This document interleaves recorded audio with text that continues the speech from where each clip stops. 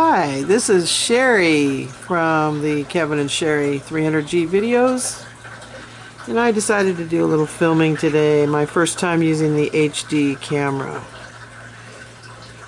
This is our 100-gallon reef tank. Here's my new cat, Baby. Hi, Baby. She's a Persian calico, very rare cat. Hi, Baby. Say hi. There she goes. Alright, back to the fish.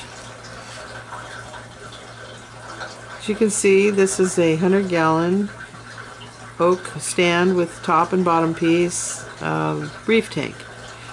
We have all smaller fishes in here that are all reef safe, all reef compatible.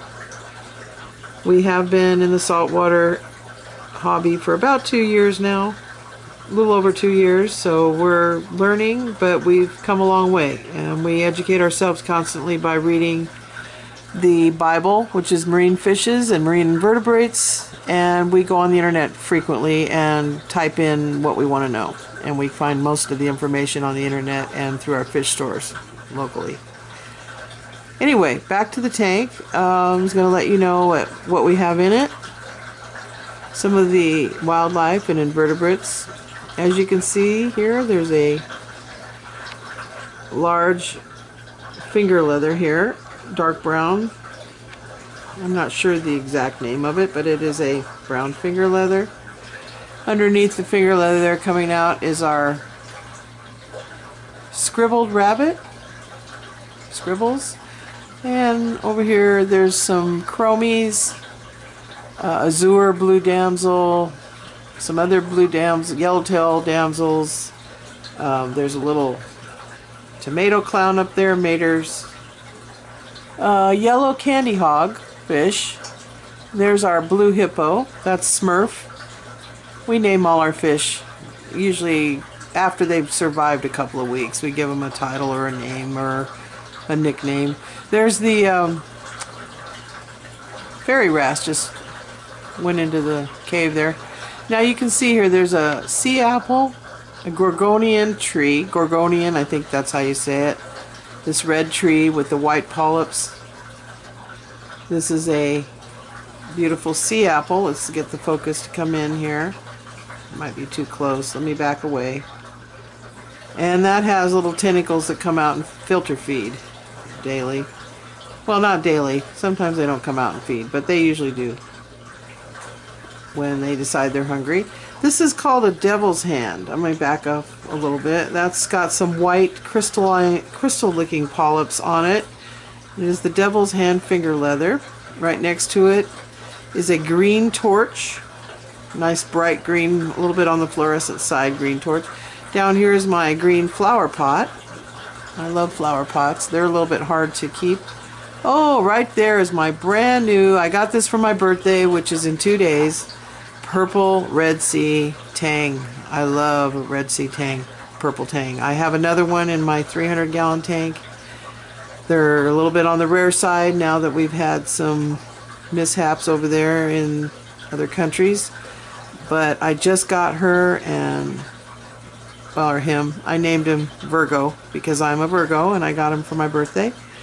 Also, we have a Vrolic wrasse there that just went by that is in the change period. It started out female and now apparently it is a male. Now back there you can see, well, there's a starfish on the glass, and then behind that is some finger leathers, some brains. There's several brains in there. There's a colt, I believe, finger leather.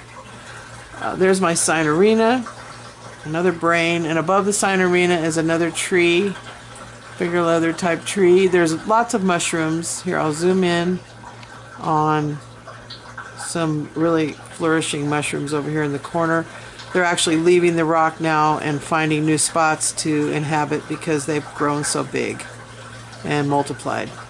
And over here we have, of course, my little flame hawk. He's adorable. We've had him a long time. And lavender tang. That's violet. Up there is our rescue fish. That is our yellow tang that we used to call Nakey Boy because he had no fins and no tail when we got him. Now his tail has grown back almost completely. His top and bottom fins still have some work to do to get back to the way he should look. but his color is drastically changed for the better. He was off-white when we got him, was malnourished, came out of a tank that we used for our refugium in the garage, our 135-gallon refugium growing plants and keeping the nitrates down. Anyway, that's our Trooper, we call him now, Mr. Trooper, the yellow tang. And there's Rolik, the Rolik wrasse that we special ordered from Blue Zoo Aquatics. Started out female, now is finally turning to a beautiful bluish greenish colored male with red striping and red on his top and bottom fins. I'm more into the colors of the fish and trying to make the tank look more colorful and exciting and organized. My husband's more into the health aspect, or keeping the fish healthy and thriving, keeping the water temperature the way it needs to be, the salinity, the chemicals, the additives and things that we have to use. And of course we buy many types of foods for these fish. We buy them every type of fish food possible, from flakes, pellets, shrimp, mysis shrimp. We stay away from the brine shrimp. It's not as healthy. There's not much nutritional value at all in brine shrimp. So we do the mysis, we do prawns, human prawns that you can buy just at Walmart or anything. We do the squid, the mussels, the clams. We buy clams on the half shell, and those are really beneficial because we have some puffers over and triggers in the other tank that really need to wear their teeth down, and they can chew on the shells when they're finished eating the meat out of the clams. Anyway, that's the 100-gallon, and there's a lot of different species in here, probably about 40 to 50 fish, small fish, and they can all hide in spots. They have lots of rock and caves and corals to hide in, and there's many invertebrates in there, snails, crabs, lots of shrimp, live shrimp. There's flame shrimp, fire shrimp, excuse me, cleaner shrimp. There's many starfish in here. There's sand sifting stars. Just any kind of invertebrate that we can get to keep the maintenance of the tank, to help with the sand and the biosystem of the filter and everything we buy. Oh, there's a couple of freshwater mollies that we've actually converted into saltwater in our refugium. We have babies constantly. We sell them back to the fish store, and we also use them for feeding once in a while, but most of the time we keep them as pets and turn freshwater mollies into saltwater mollies, which is a nice little addition. You can have a little school of mollies in your tank, and we've created our own color, which is kind of a orange and black Dalmatian molly, which is a different color than most of the fish stores sell. And over here is our pin. I didn't show that. This is kind of a neat coral. Not coral, but invertebrate, I guess it is. It actually goes down in the sand at night and comes out during the day, and kind of looks like a flower pot. But it will get taller and bigger and grow as you have a deeper sand bed. We actually added more sand in this corner just for it to flourish, because it does need a deep sand bed. Now I'm going to zoom in over here on the 300-gallon tank. Now that is our Fowler tank, and everything in there is not reef safe. Well, I shouldn't say everything. There are some reef safe fish in there, but mostly they're not reef safe. They will eat coral, they will eat invertebrates, they'll eat anything that'll fit in their mouth, because most of these fish are larger, from about 4 inches on up. There's a few smaller things in there, but most of them are average 7 to 8 inch fish, and a few 9, 10. I think 10's our biggest right now. We just lost a pair of Nassau tangs that we had for quite a while, over a year, and for some reason they just didn't make it. But there's our Red Sea sailfin. Let me zoom in a little bit. There's unicorn tang, and there's two of those, two different types. One's a blue spine unicorn. The other's just the unicorn tang, which that's another story. We bought Lucky fairly reasonably priced at the pet store because he was a rescue. He didn't have a tail. It was split and pretty jagged. A fish had eaten it. So we grew him up from a baby, and now he has a nice unicorn on him, horn on his head, and he's turned out to be a beautiful, nice big addition, nice fish. And there's our Bubbles, our clown trigger.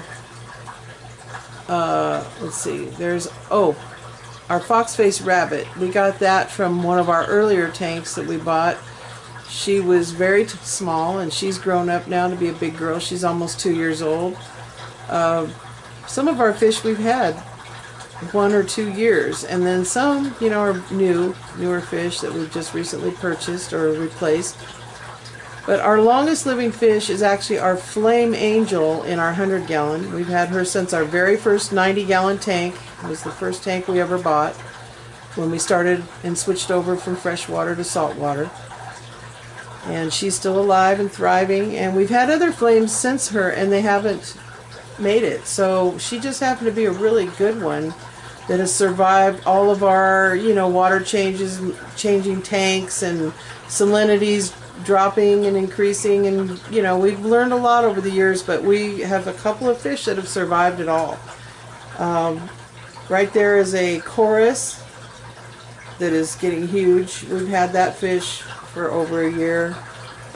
She's supposed to change, or he's supposed to change into a dark green color. He's two-tone brown. A couple of angels that we had since they were juveniles, and they are now in their adult stages, which we are thrilled to see them go from juvenile to adult. I'm sure you know about the drastic change that angels go through, starting with like a stripe or a target pattern of blues and whites and blacks, and then they completely change to maybe a diagonal stripe or no stripes and a solid color. So we have a Coran in there and a Annularis that have both gone through their complete, well, Coran is almost completed into adult, but Annularis is complete now, from a tiny juvenile striped fish to a striped diagonal adult. We have several hogfish that we just love their colors. They're really great fish, very hardy. Some more rabbits. We have a coral rabbit and lots of wrasses. We've just recently gotten more into the wrasses. My husband has a prize fish that I'll get closer up to show you. This is his red-breasted Maori wrasse, Tonga, and he got him from a special order from Blue Zoo Aquatics, and he is right there. Red and black and white stripe, beautiful fish. He's got some blue on him too. Now right there is Paddles. She's my wrasse I just got from an order, shipping order.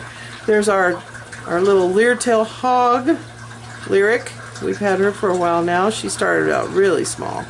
This is a prize fish right here. This is our Maculoceps tang.